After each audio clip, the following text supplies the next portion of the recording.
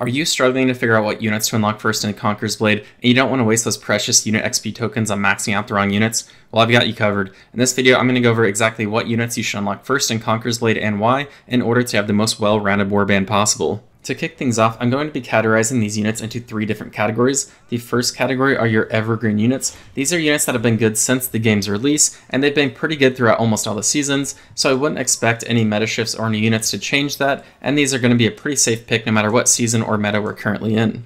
The second category of units are our quest units. These are units you want specifically for certain types of quest or weekly rewards, things like bandit raids or resource gathering. And the third and last category is our current meta units. These are units that are currently very good in the current meta, but they do not have a long history of being meta units, so you do run the risk of these being nerfed and then them not being very viable, and then you're left sinking all your time into a unit that's not very good anymore. So with all that being said, let's go ahead and cover our first category, our Evergreen Units. And the first Evergreen unit I want to cover has been a long-standing meta-defining unit known as the Imperial Pike Guards. These units have been good for a very long time, primarily due to one reason: their walk ability. Their walk ability is not only very damaging, but it also knocks down a large blob of enemy units, so this can be used very well in either an offensive or defensive teamfight to quickly shift the momentum back in your favor. One common theme you'll see with all of these Evergreen units is they generally all have remained in the meta for so long because they are very good at changing the momentum of the game, and that is something that's not affected by a slight nerf or buff. Any unit that can do that effectively will be good in the meta, as Conqueror's Blade is a game of momentum at the end of the day. If you want to understand more about why that is or what I'm talking about, check out this video linked above or in the description of this video below. Our next unit is another classic known for its ability to hold down key areas of the map and soak up a lot of damage with their huge shields. These are, of course, the Imperial Spear Guards. These units fulfill a very important role on your team and can be the key differentiator in whether you win or lose. On the attacking side, if you have these units, you're generally setting the timeline of when your team is pushing, as they'll be hiding behind you while you soak up any ranged projectiles from the front. On defense, they are very useful for protecting your team's high DPS units, especially when defending choke points like gatehouses.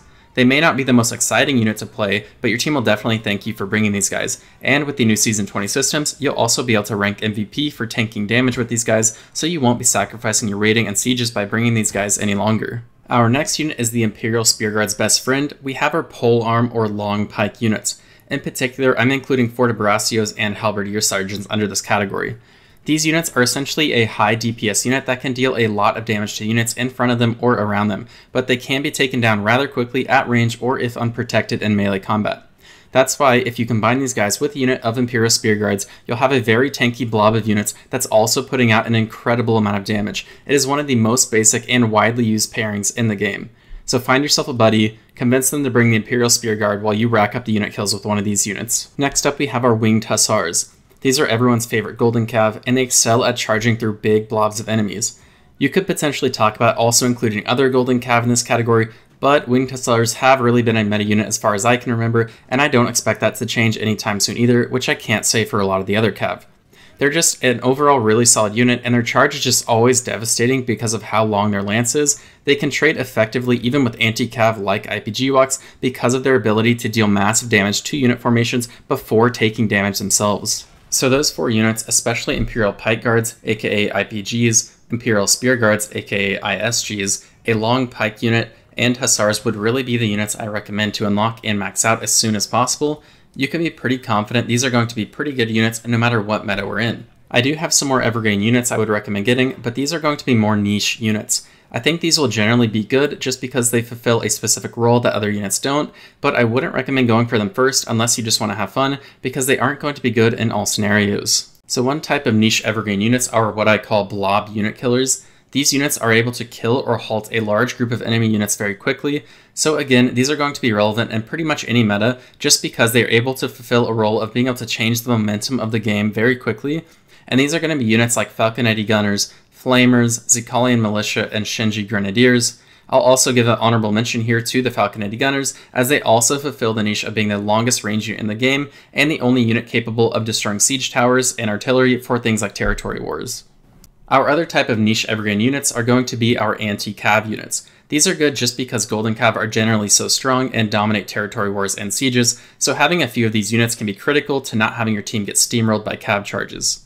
In particular, Modaus and Camels are some of the strongest anti-cav in the game currently to fulfill this role. So that wraps up all of our Evergreen units, and remember, you're going to want to unlock this first as they're going to be good in pretty much any meta that we're going to run into. Our next category of units are what I call questing units. These are units that you're going to want on hand for various different weekly rewards or quests throughout the game systems, so that includes things like bandit raids and resource gathering. As far as bandit raids go, of course you're going to want to be doing your 5 bandit raids per week to max out your unit XP, and to do those efficiently, you're going to want at least one fast cav unit. So right now the best units for bandit raids are either the new Huanwia heavy cav that came with the latest season, or the Kriegsbruters, which came from the season before that. But really any fast cav unit that deals a lot of damage and can survive will be pretty good at bandit raids. As for resource gathering, you're going to want a warband full of serfs with the resource gathering upgrades so that you can efficiently collect resources from the open world. So for our third and last category of units, we have our current meta units. These are units that are very good in the current meta, but I would say they are at risk of being nerfed at any given time, and that's why they don't fall under the Evergreen categorization, and I'll explain why shortly. To start off with, of course, we have our current seasonal units, so here I'm just grouping up any units that are part of the current season. The developers generally have these units be very strong in the current season to show them off, as well as obviously try to get people to unlock them faster.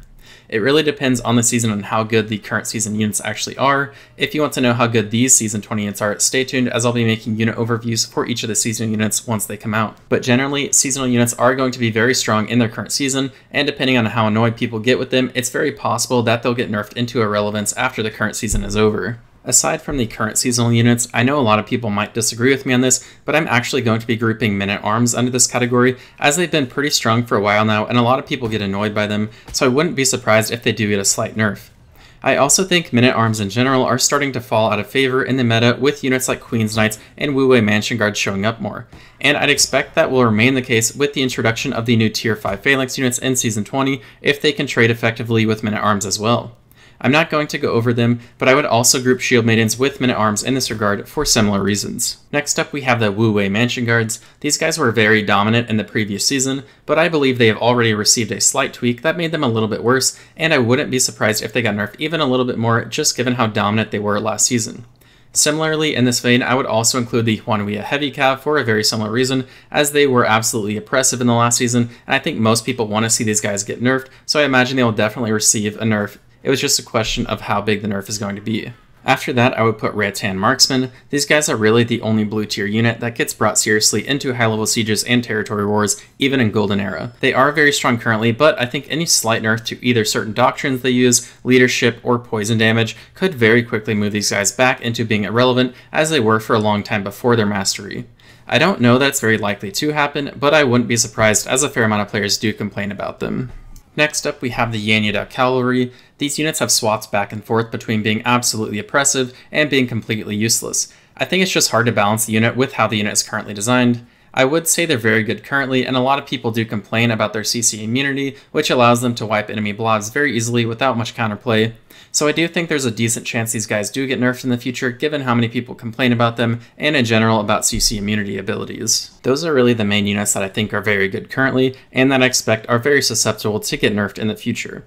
A few other honorable mentions here that are pretty good in the current meta, but I don't think are good enough to necessarily cause them to be nerfed imminently, would be Orochi Samurai and Queen's Knights. Queen's Knights are mostly good just because they counter Men-at-Arms, which are very meta still, and Orochi Samurai are good in general, but you do have to use their one ability at the right time, so there is at least some skill component required to do well with them. So just to recap everything we went over in this video, we went over the 3 categories of units in Conqueror's Blade. The first category was the Evergreen Units, which are units that you can expect to be good in almost all metas and throughout many seasons. 4 units in particular you want to focus on unlocking first would be the Imperial Pike Guards, Imperial Spear Guards, Winged Hussars, and some type of long pike unit like Fortebracios, Halberdier Sergeants, or the new Seasonal Phalanx unit. Some other Evergreen units that are good primarily because they fulfill a particular niche are our unit blob killers like Falconetti Gunners, Flamers, Zicalian Militia, and Shenji Grenadiers, as well as our special anti-cav of Modaus and Camels. The second category was our questing units, for which you want to unlock 1 fast cav unit for your weekly bandit raids to maximize unit XP, and surf units with the resource gathering veterancy bonus to be able to efficiently gather resources in the open world. And lastly, it was our current meta units that are very good currently, but if you unlock them, just know you're taking a little bit of a risk that they could be nerfed in the future, and then you've sunk time into a unit that's not very good anymore. So these are generally the current seasonal units, as well as Men-at-Arms, Wu-Wei Mansion Guards, Rattan Marksmen, and Yanyuda Cavalry. So hopefully this was helpful for you. If it was, leave a comment letting me know what your favorite unit in Conqueror's Blade is. I'd be curious to hear what everyone says, and thanks so much for watching. I'll see you out on the battlefield.